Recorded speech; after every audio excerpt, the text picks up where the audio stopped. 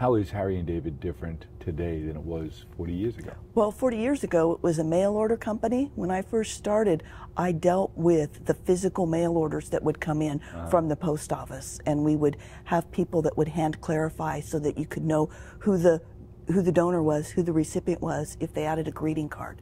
And so those days are now gone. People don't send in those paper orders with a check. You think this internet thing will catch on? It might catch on. How do you think Harry and David will be different 5 years from now, 10 years from now than it is today? 5 or 10 years from now, wow. I think it's going to just continue with the internet. You're going to have so much online. You'll be able to integrate more with some of the other brands within the 1-800-Flowers.